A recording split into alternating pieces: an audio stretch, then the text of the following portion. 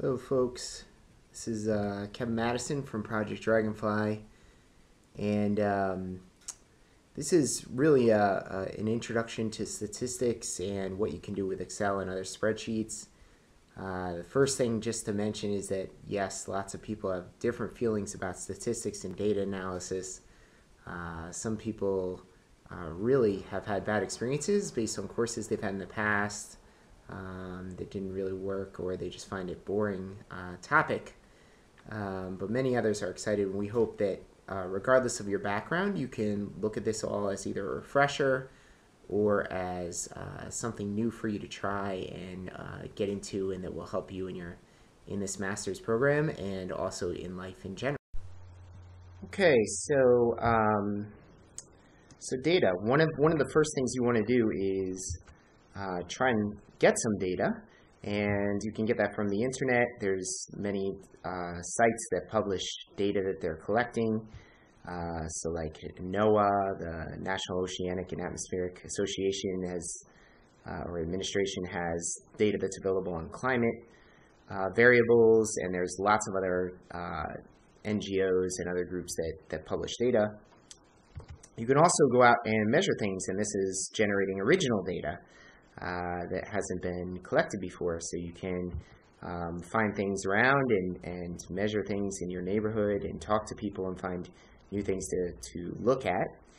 And before moving on to talk about quantitative data, I also want to mention some of the values of qualitative data. So just to mention the differences between these two, quantitative data are things you can quantify. They're things that you can put a number to. So usually measures like length, weight, things that it's easy to just summarize in a numerical format.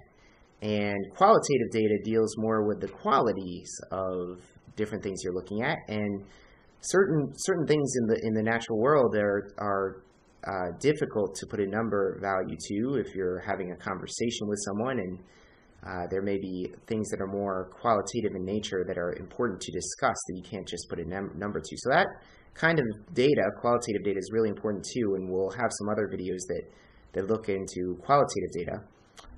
So I just want to mention that before moving on and talking more about quantifying things and quantitative data analysis. So again, yeah, not all knowledge can be quantified, and that's so just remember that and kind of think about things. And actually, one of the interesting approaches now is using sort of blending the two and looking at things in both a quantitative and qualitative approach. So that can yield some interesting insights. So in terms of data, the first thing is to get some, and then we can apply some statistics to the data. So get a ruler or a tape measure, measure things around your house, record the data in a notebook or in a spreadsheet, and this can be a lot of fun. My 7-year-old son was kind of intrigued when I started measuring his Star Wars figurines, Lego figurines, just to get some data and to start thinking about things and how we summarize data. So just about anything you can measure, and you'll sometimes have some interesting conversations arise from it. And once you have the data, you can summarize it in terms of measures of central tendency, which are sort of the center of the data, which is usually done by mean or average. Those are the same things, of course. But median is also a common measure of central tendency, and there's certain situations where you want to use median over mean. And perhaps we'll be able to talk about that in the discussion thread a little bit. And then mode is another one. So these 3 M's, which you'll remember from previous classes, may have been a long time ago or maybe more recent, but you may want to just review these, what they are, just to refresh yourself if you don't have them right at the tip of your tongue as to what they all are. But there's also measures of dispersion or variation around the center of the data. So the way we usually summarize that is in range, which is just the minimum value in the data set and the maximum value. And then standard deviation, which I'll talk about in just a little bit. So let me just get out of here and show you guys some spreadsheet data. So this is Excel, and just for those of you that haven't used this in a while, usually you can go into the Start menu, and this depends on whether you're using a Mac or a PC and what versions you have and so forth. But you'll find Excel. Ask someone if you can't find it. You'll open it up. There's different spreadsheet programs, not just Excel, but Excel seems to be the most commonly used. So in any case, once you get Excel open and you kind of type in your data set 1, and you put in the measurements, what you can do, actually, let me just delete some of this there. So these were the 5 measurements of those Star Wars figurines I was mentioning. And I can actually add another, let me add another column. So you can go to Insert, Column, and then we can do Observation. And we can just put numbers to these. Observation 1, 2, 3, 4, and 5. And then let's also get the average, the minimum value, and the maximum value.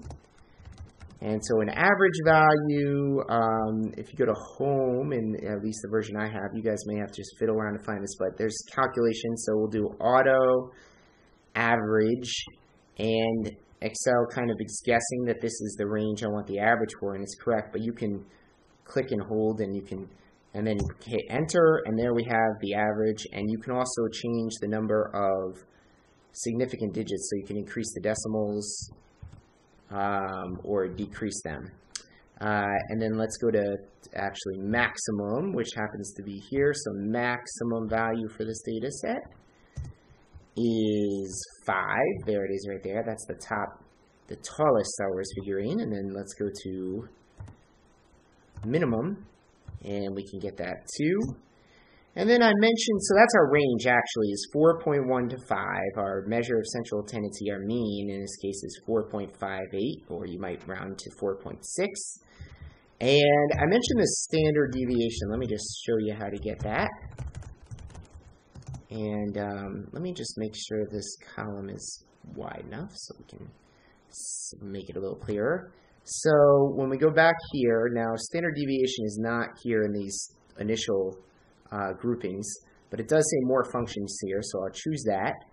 And what you can do, actually recently used standard deviation, but you could also, if you don't see that, you can type in standard deviation, hit enter, and you'll see it, here it is, STDEV, and you hit OK, and you highlight the data set, hit enter, and there's your standard deviation. It's 0.38. And what that is it's an estimate of how far each of these points are on average from the mean. So observation number 5 is 4.1, and the mean is 4.58. So it's 0.48 from the mean. And if you did that for each of these, and there's a few other calculations in that standard deviation formula, but anyway, you would come up with a 0.38 as sort of the standard or typical deviation from the mean. So it's a useful way of summarizing data. Okay, so after our little Excel interlude there, let me show you some of how we can report descriptive statistics, so reporting the central tendency and measures of dispersion. So you always want to provide both this measure of dispersion in addition to measure of central tendency.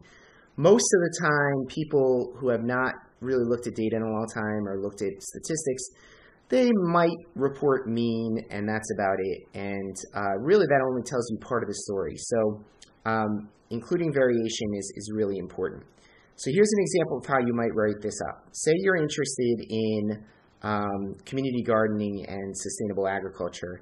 And so what you want to do is you grow some different heirloom tomato varieties, and you're testing what is the mean weight and the range of weights, so you can give recommendations as to what is the best variety. So you might first look at the Abraham Lincoln variety, and you see that the mean weight is 8.2 ounces, and the range is 3.4 to 12.6 ounces.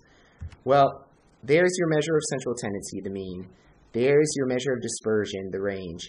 And actually, together, those tell you much more about this particular tomato variety, because the mean alone doesn't really tell you how some of these tomatoes are apparently quite small, 3.4, and some are really, really large. So there's a lot of variation in the growth and the size of this particular tomato variety.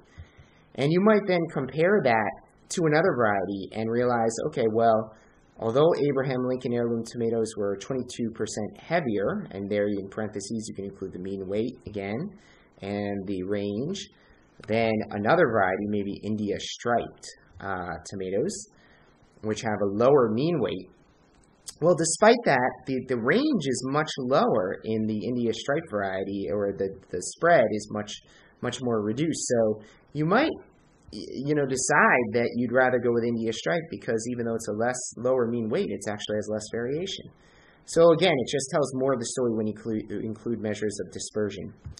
And one other point is significant digits should reflect the precision of your measurements. So, it doesn't make sense to actually say, well, technically it was 8.19743, whatever it may be, ounces, because unless your scale measures to the, thousandth or millionth of an ounce, which most do not, you should really show the significant digits to the level that your scale or the precision of your measurement.